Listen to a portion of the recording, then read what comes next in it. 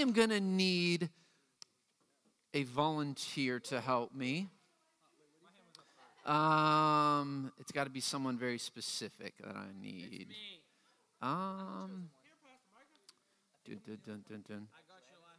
Bentley, come on up here. Bentley, come on up here. Real quick, Bentley, come on up here. Bentley has helped me many times before, so Bentley, I need you to stay in here, and I need you to look that way for me, all right? And just how many of you know what a trust fall is? How many of you know what a trust fall is? You fall? All right, real simple, real simple. Bentley, I'm going to stand behind you. Do you trust me to catch you? Are you sure? Are you sure? Bentley, do you trust me to catch you? Why? Because I'm what? Okay. Do you trust me to catch you? Do you trust me to catch you? Okay, I want you to fall. Caught you. Very, very simple. Now, Bentley, what I want you to do is I want you to come and, you know what, stand right here on the edge. And do me a favor and put that on. And look that way. So be careful. Stand with your feet together. Look that way. All right. And I need,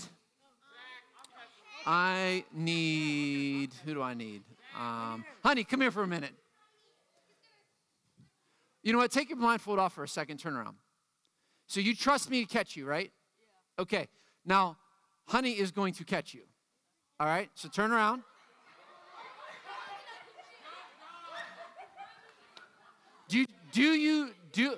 Hold on. Do you trust that honey will catch you? Are you sure? Why do you guess? You don't think anyone will drop you? Honey, do you think you can catch him? Not really. Why can't you catch him? Are you afraid to catch him? Okay, let me ask you again. Do you think that honey will catch you? Why not? She said she wouldn't be. Well, do me a favor. Turn around and look at the wall. Turn around and look at the wall. Turn around and look at the wall. Turn around and look at the wall. Don't look at anything else. Turn around and look at the wall. Turn around. All right, I want you to trust me that honey's going to catch you. Do you trust me? Do you trust me? All right, I want you to fall. I want you to fall. I want you to fall. Trust me. Trust me. Take your blindfold off. Hey, thank you. Thank you very much. All right, all right, all right. Now let me ask you again. How many of you have done a trust fall before? Now, see, it's so interesting to me that we are so confident. We are so confident when we know who's going to catch us. When we know we're going to fall, we know that we put our full trust, and our trust is placed in the person that's going to catch us. See, Bentley trusted me when I was close to him, but when I walked further away, he's like, no, I don't think so. And then when Bentley was up on the stage, it got a little higher, but then I told him to put a blindfold on. And then I told him that honey was going to catch him.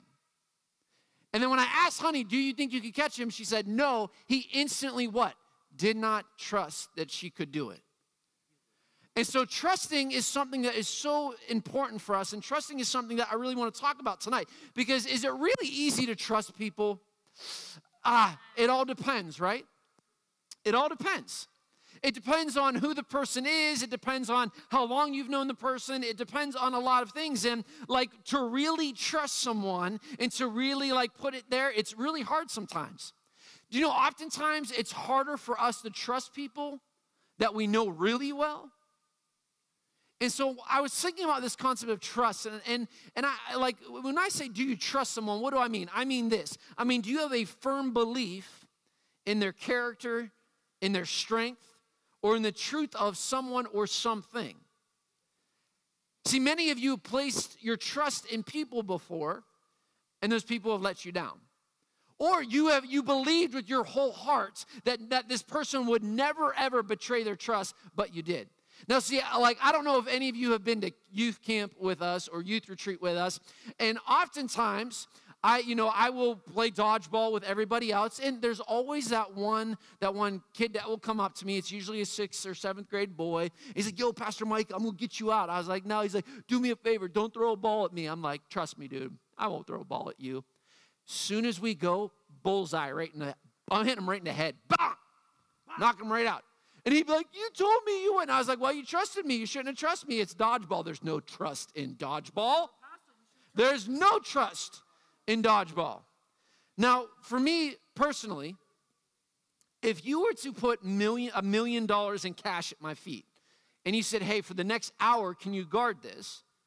I would have no problem. I could guard it 100%. I would not be tempted to take any of it. I would actually be like, yeah, dude, like, 100%, I'm not going to touch your money. You can trust me with your money. So when it comes to $1 million just laying at my feet and you want me to trust me, I will not let anything happen to this. I won't let anyone take it. I won't take it. You can trust me. So you could trust me with $1 million. But if you get me some fresh donuts at Mamie's and you put them on a table in front of me and you put me in a room by myself and you say, don't touch the donuts, that is a whole other level. Okay, I'm not tempted by the $1 million, but the donuts, you're going to get me because the donuts will definitely get me. That's just the type of person I am. Now, for me personally, I don't know if you are like this. Do you ever get real big into a movie and you fall in love with this character and you love the character and you're like, oh, this character is great. Whether it's the hero, whether it's the villain, no matter what, we connect with this character. But you know what always happens to one of the characters? They always get betrayed. Always. They always get betrayed. Their trust is placed in someone, and they place that trust in someone, and what happens? Oh, their best friend stabs them in the back. Not only stabs them in the back, takes his woman, takes his house, takes his dog. Not the dog. Not the dog. Can't take the dog. But this is what happens. And we understand this concept of trust because of culture, because of reading books. And part of trust has become so ingrained in our lives because of movies and literature and what we know. Trust is something we all have in common. We have trusted people and we haven't trusted people. So tonight I want to talk to you about a story that we find in the Bible that actually really shows us what the most pure trust could ever be. Because tonight's story, we're going to pick up where we left off a few weeks ago on the Tower of Babel. So God had commissioned these people to go out into the world and to spread all over, but they didn't. They built this whole tower. Remember, we talked about the memorial of me, how it's all about me, and I want to show them who I am. And so these people built this tower. Why? So they could show everyone how great they were. And God's like, no, this is not the plan. So he confused their language, and he gave them different languages that they had to spread out. So here we are picking up in a story where these people have spread out all over hundreds of years later, and people are all over the world now. And this is where we're going to pick up, and we're going to talk about this man tonight that was asked to trust to go somewhere and to do something when he couldn't even see the person that was asking him to do it. Check this out, Genesis chapter 12, verses 1 through 3. It said, the Lord said to Abram, leave your country, leave your people, leave your father's household, and go to the land that I will show you. I will make you into a great nation, and I will bless you. I will make your name great, and you will be a blessing. I will bless those who bless you. I will curse those who curse you. And all the people on the earth will be blessed through you. So verse 4 said, so Abram went as the Lord had told him, and Lot went with him. Abram was 75 years old when he set out from his home Haran. He took his wife Sarah, his nephew Lot, all of his possessions that he accumulated, and the people that they had acquired in Haran, his hometown, and they set out for the land of Canaan until they arrived there. So what I want to look at is, let's go back to that first verse, because I want you to catch what God is saying to this man named Abram. So there's this man Abram that just seems to just, God recognizes him, and this is a good man, and it says, God wants you to leave your country. In other words, he wants him to get up and leave. I want you to leave your friends. I want you to leave your family. I want you to leave everything that is familiar to you, and I want you just to go. Now listen, if God like popped up to you and was like, hey, listen, you need to leave Altoona, some of you have been like, my bags are packed. Like, I'm ready to get out of Altoona ASAP. But some of us will be like, nah, I don't think I want to do this. This is where my friends live. This is where my family lives. This is where I know the school. I know the culture. I know the city. I don't want to leave here. But here's the thing. He asked this guy to leave everything he knew, and he asked this guy to leave what he knew was safe. See, one thing we all like to be is we like to be safe. We don't like to be in places or positions of danger. No one likes that. And so this place of safety is connected. Abram being at home, it's a safe place because he knows it. He knows all the people. He goes down to the market. He knows everyone there. He goes and sells this. He goes and sells that. He knows everyone everywhere. And that's what is important, is that he is familiar with this. But then all of a sudden God says, okay, I literally need you to pack up everything, and I need you to go somewhere, and I'll tell you when to stop. Just go. Just go to where these places are. Oh, and we mentioned that Abraham's already 75 years old at this point. So he's already pretty much established. He's already pretty much set in his ways. Abram was a very rich and wealthy man up to this point. The Bible says that he had lots of possessions. He had lots of family. He was very wealthy. So listen, like, this dude was set. He did not have to leave. He did not have to go. Where he was from was a very financially wealthy place. The dude did not have to leave. He did not have to go. But literally God says to him, you need to leave. He's not talking to some young kid that's wanting to seek out adventure. He's talking to a man that's already settled, a man that has everything he needs and everything he wants, and he's worked hard to be where he's at. So you guys remember in the Tower of Babel, you had all these people who wanted to make a name for themselves, and they wanted to build this memorial so that people would recognize them. And it's like God says, no, that's not the way this is going to work. I'm going to use this certain man to make it happen. But the question that God had for Abram is, do you trust me? See, we talked about trust in the beginning. Do you trust me if I'm with you? Do you trust me? There's many times that in years of ministry with teenagers, we've gone through a situation that I say, you have to trust me. Just trust me. If you trust me, I'm not going to lead you the wrong way. But ultimately, we have to understand that God doesn't call us to easy places. He calls us to go to places that are going to change us and that we're going to change. God wants you to change places, but God wants to change your heart more importantly. See, you got to understand that every one of you is going to have a calling on your life where God is going to ask you to do something. Maybe he's going to ask you to go to a certain school, maybe to go to a certain college, maybe to go do a certain profession. Some of us were talking before, and we were talking about, hey, what do you want to do when you get older? I want to do this, I want to do that. And that's so awesome that you have dreams and that you have these things that you would love for God to do. But you got to understand that at some point, God is going to say, listen, you need to do this. And in our culture of Christianity, and oftentimes here, you'll hear me use the term called, or calling. And let me explain to you what that means and kind of the definition of that, because I don't want you to ever be confused when we talk about called or calling, because each and every one of you have a calling that God has placed upon your life. Now, when I was a kid growing up outside of Pittsburgh, we often had these woods. They're not there anymore. They tore them all down and built these houses. But there's all of these woods, and all of my friends, there's a big group of us neighborhood kids that would always hang out together. And it was on Adeline Avenue in Mount Lebanon, and we had all these woods behind our house. We'd always hang out together. We'd go in the woods and build forts, and we'd go, and fight each other with whatever, sticks, stones, whatever we could find. Guys, we did all that. We would ride our bikes all through the woods. There's pathways. It was one of the coolest experiences that I had as a kid. Now, we would oftentimes go play as soon as we got home from school till it got dark out.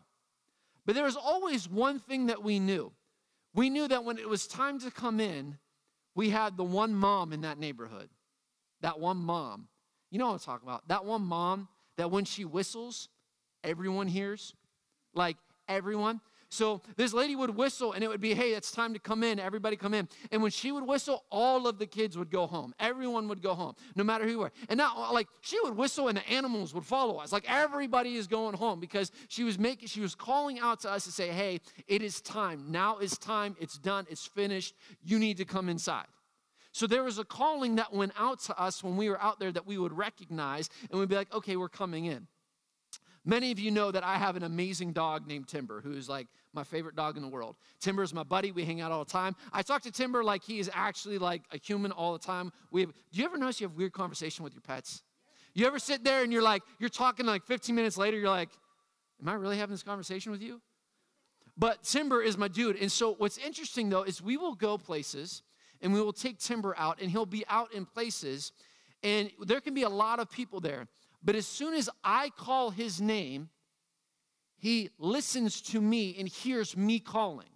And he'll follow me and he'll come. And like he'll follow me where it doesn't matter where we're at. We can be out, but as soon as I call his name, the dog will follow me. Why? Because he knows my voice and he knows that I am calling him. See, when I'm talking about calling, this is what I'm talking about. The call is God speaking to you. He's communicating to you. And he's wanting you to understand what he's saying to you. In order for you to understand the call of God, listen to me tonight, guys. I want to help you, walk you through this. In order for you to understand the calling, the purpose, what God wants you to do, there are 3 steps that oftentimes happen when you are called to do something. First one is this. When you are called to do something, oftentimes there is going to be a leaving. You have to leave, he said, leave your country, your people, and your father's household, and go to the land that I will show you. When you look this up in Scripture, it actually means leave, get out, go right now. It's an immediate leaving. It's one of those things where you're like, when you're fooling around, your mom's like, let's go. And you're like, no, let's go right now. You're like, okay, I got to go. You know, it's that mom voice. It's that voice that's like, I got to go right now. See, when we're talking about this, when it says that he was called to leave his country, God is saying right now. Well, again, you got to understand something. I want you to get this. He was living in a place called Ur of the Chaldees. Ur was this absolutely beautiful city. Ur is compared to a modern city that we might have today that has libraries and a system of law and school, and it was a rich city. It had many valuable treasures, and it has elaborate jewelry. It was absolutely a city before its time. It was absolutely beautiful, and it was one of these places that was absolutely important. And Abram was an important man in this city.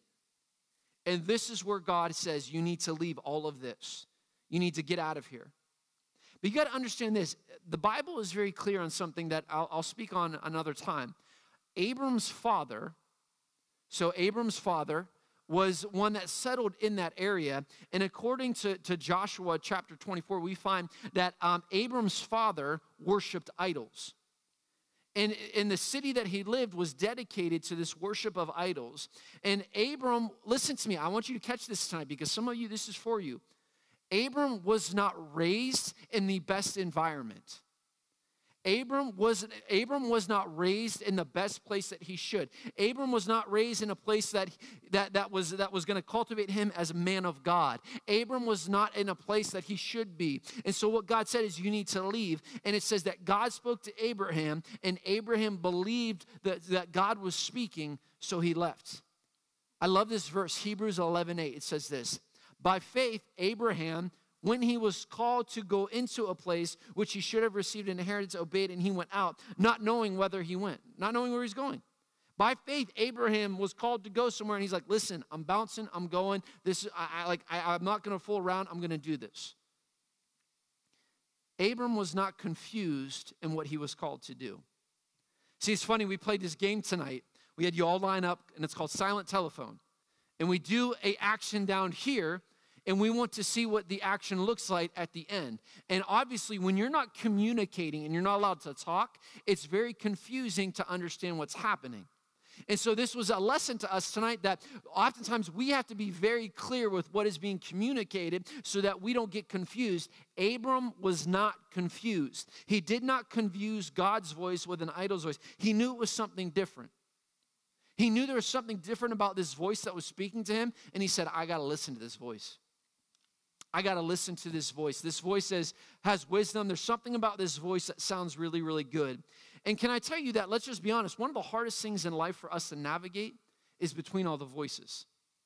Because we have a lot of voices in our life that are telling us to do certain things.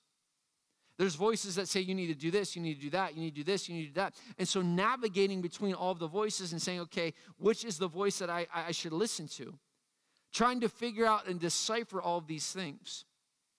See, I want you to know, and I've talked about this before, just like God is for you, the enemy, Satan, the devil, is against you. And you got to understand, if you want to be clear in the voices that you're hearing, see, oftentimes what Satan will do, he'll start with what you've done, and he'll beat you up about all the things that you have done.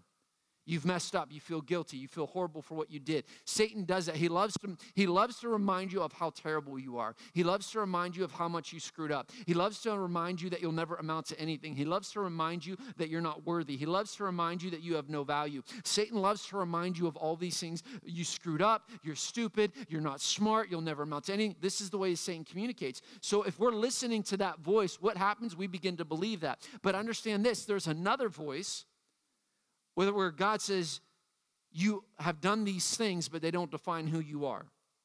God starts with who you are, and he speaks into what you will do. You are going to be amazing. You messed up, but you're going to be amazing. You're going to be wonderful. You're going to do an incredible amount of things. You're going to get through this. You're going to get over this. Your life does have value. See, you got to understand that the voices, there's one voice that's saying something that's going to tear you down, and there's going to be one voice that's going to build you up. And it's being able to understand those things. So part of calling, you got to understand the first part is sometimes you're going to have to leave what is familiar. Whether that's a familiar lifestyle or whether that's even geographically, like I got to go to a new place, I got to get out of here, I got to get away. Leaving the familiar things will help you walk toward the faith things. You got to understand that. Leaving the familiar things will help you walk to the faith things. That's where God wants you. He wants you to be using your faith to believe in things. There are some things in my life, guys, I'll be totally honest, that I have absolutely, really small faith in. Then there are other things I got huge faith in. Like, I'll tell the guys sometimes, don't worry, God's going to take care of us. Things I should be freaking out about, nah, it's good. God's got us. He's going to take care of us. And then things I shouldn't be freaking out about, I'm freaking out. I'm like, God, are you even there? Like, what is even going on? And the things that I should have faith in, but we got to understand that sometimes you got to leave the things that are familiar to go after the things that are faith. Because faith is what changes your life. See, God wanted Abram's dependence to be fully on him. So he said, leave. Abram's like, I don't know where I'm going, but I'm going. I mean, imagine being like, listen, guys, we're going to pack up and leave. You'd be like, where am I going? Where am I going? Half of you would be like, are we there yet? Are we there yet? Are we there yet? Are we there yet? I've traveled with a lot of you. I understand. But we have this concept of we want to know where we're going, but God's like, listen, don't worry about it. I'll tell you when you get there. For people that are planners, that like to plan, that would drive you insane. Those of you that like planning and lists and like to know where everything's going and be like, nope, we're just going to go. And, when we show up. And when we get there, and that's it. But sometimes you are called to leave the things in response to the call. Number 2 is this, understand that in the call there's a making. I love this part. There's a making. It says, I will make you into a great nation. I will bless you, and I will make your name great, and you will be a blessing. Listen, so if God said to me, Micah, listen, I'm going to make you great. I'm going to make your nation great. I'm going to make your family great. I'm all in. Let's do this. Let's do this in the making. Let's make it happen. But can I tell you that the making is not always as great as it sounds? See, part of responding to the call is not just a response with your mind, but it's a response with your actions. You can think one way, and you could be like, I know this is the right way to do it, but if you actually don't do it, it doesn't mean anything. So part of responding to God is saying, okay, I believe this in my mind, and now I'm going to believe it in my actions. And I'm going to actually do this. I'm going to step out in faith. I'm going to step out big like God wants me to, and I'm going to make this happen. Anytime something great is made, there's a process it has to go through.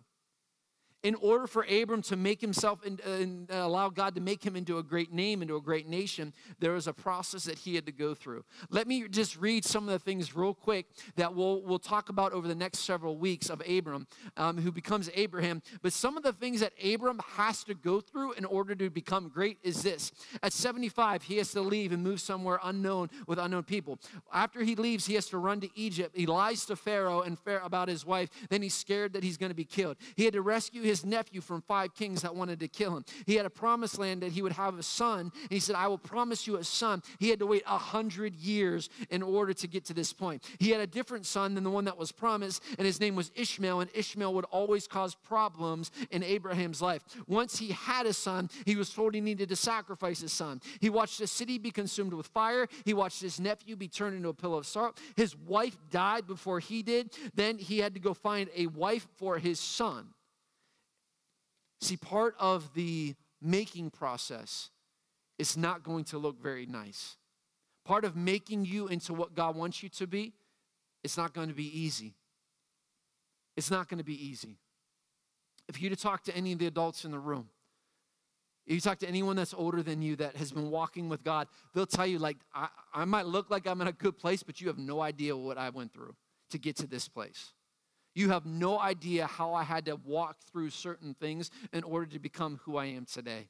See, Abram had to go through a making. And, being a great nation sounds good. Being a great man sounds wonderful. Having a heritage of a family, that's great. That sounds amazing. But are you willing to go through the making to become great? In order for God to use you to be great, you have to be willing to accept the calling to leave and to go to certain places and do certain things. But then you got to accept the calling that you are going to go through the making. Because after the leaving and after the making, the third thing is this, then you receive the blessing. Because he said, I will bless those who bless you, and whoever curses you, I will curse them, and the earth will be blessed, who? Through you. See, the final part of this calling that God has for you is a blessing to do good things with your life. He promised Abraham 3 things: land, a great nation through his descendants, and a combination of the two that would affect the nations of the entire earth. Understand this, that even today in 2020, over in Israel, we are affected because of Abraham's obedience to God. I don't have time to get into it. Matt doesn't have time to get into it. He probably knows a little bit more than I do about that specific thing. But we are literally still living. Check this out. In 2020, in this room tonight, in Altoona, Pennsylvania, we are still living under the blessing of Abraham's obedience to God. It's called Abraham's blessing, Abraham's covenant. We are receiving from that because that man said yes to God. That man said yes to, I will go and I will do this. See, God's promise and the blessing extended not only to his physical family, but also to all those who would be engrafted into becoming Christians and followers of Jesus. Galatians 3 says this: so in Jesus, all of you are children in God through faith. For all of you were baptized into Christ and clothed yourselves in him. There is neither Jew nor Gentile, neither slave nor free, nor male or female, for all of you are one in Christ Jesus. If you belong to Christ, what does it say? Then you are Abraham's seed and are honored, and you're connected to that according to the promise. So because of Abraham's obedience, I can have a relationship with Jesus. That's how that works.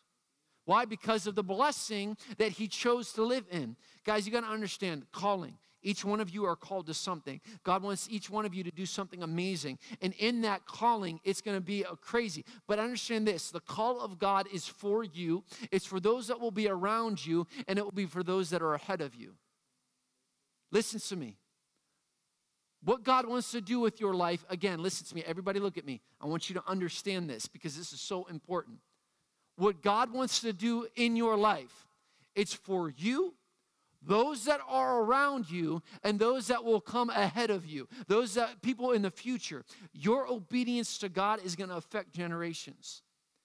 Your yes will impact multitudes of people. But you have to be willing to say, God, I'm obedient to the call. You have to be willing to say, yes, I accept that, God, you want to do something in my life.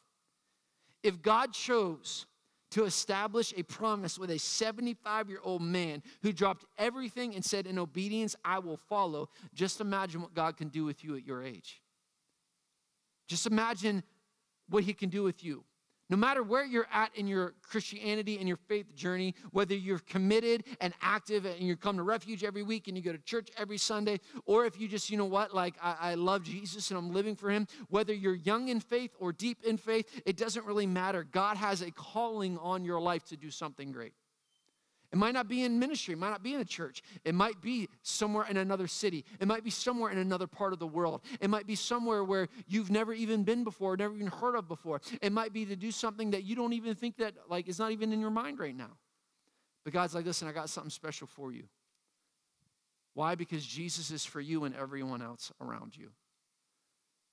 And so the biggest question is, are you willing to trust God to take you to those places? I want you to think about that. Are you willing to trust God to take you to those places? Because what it's going to feel like sometimes, it's literally going to feel like you have a blindfold on. That you have absolutely no idea where you're going.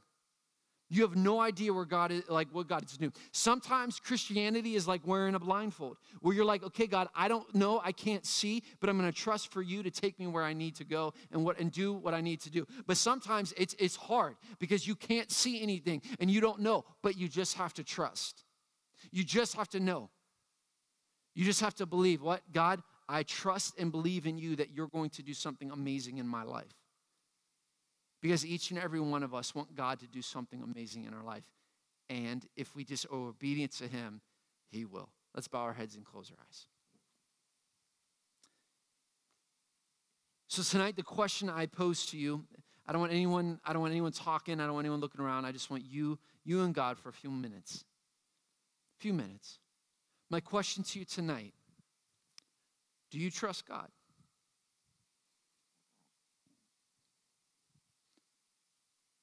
Do you trust God?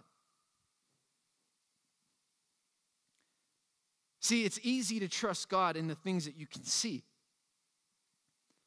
The things that are around you already. It's so easy to trust God in those things. But do you trust God with the things you cannot see? Do you trust God with the future? You might be like, hey, I can trust God right now and what's going on. Yo, it's easy to trust God when you're in church. It's easy to trust God when things are great. It's easy to trust God when you're at Refuge. It's easy to do all these things. But can you trust God when things are messy? Can you trust God when you don't know? Can you trust God when all things go dark? Can you trust God to take you where he wants to take you, to do what he wants to do with you? See, have this understanding that God has amazing things that he wants to do in your life. And you got to understand that he really wants to take you somewhere deep. He really wants to do amazing work in your life. But you have to believe in that. But as I was preparing this tonight, I thought of a few things. Number one is this. First and foremost, do I trust God to forgive me of my sins? Do I really trust God that he can forgive me of the things that I have done? Messed up big, messed up bad. Done some things I shouldn't have done. But do I really trust in God that he's going to be able to forgive me of those things? Second thing is, do I really trust in God that he's going to take care of me? Because there's been a lot of people that said they're going to take care of me. There's been a lot of people in and out of my life that have come in and out, and it's been a revolving door in my life. So can I really trust God that he's always going to be there? Can I really trust God that he's going to stick closer than a brother? Can I really trust God when he says he loves me? Can I really trust God that he's going to do something amazing with me? Because some of you, how you view yourself, you don't think anything amazing can happen in you. And that's a lie of the enemy, because God says, no, I'm going to do something amazing in your heart and in your life. See, we got trust issues, big ones, because we live in a culture where trust is constantly violated. We live in a world where trust is just thrown out the door all the time, and we're so familiar with what it is to not trust people, we forgot what it is to trust people. We forgot what it is to have that pure and holy and great trust. And so tonight, my question is to you, do you trust God for these things? Do you put your full faith in God and trust in him that he's going to take care of these things? Because I can tell you tonight that he will. I can tell you tonight that God wants to do amazing work in your life. And I can tell you tonight, it's going to be some leaving, it's going to be some making, but it's definitely going to be a blessing that you're going to be able to receive. And so tonight, I want you to pray with me. If you're like, listen, I got trust issues with God, I want you to pray with me because I got my own trust issues with God sometimes. And we're all in this together. So if you want to pray with me, you can pray with me. If you want to pray out loud in your head, whatever you want to do, but let's pray. God, you heard what was said tonight, and you know that I got trust issues. You know that I have a hard time believing that you forgive me sometimes. I have a hard time believing that my life has value. I have a hard time believing that you're going to use me. But God, tonight, I'm done with my trust issues. And I'm going to trust you. And I'm going to love you. And I'm going to live for you. So forgive me tonight. And help me fall deeper in love with you than ever before. And help me trust you each and every step of our life. God, that is my prayer to you tonight, that you will help me with my trust issues. God, I pray that as we continue on this journey, that you will continue to allow us to fall deeper in love with you. You will continue to allow us to know you more and more. And we thank you and we praise you in Jesus' name. And everyone said, amen.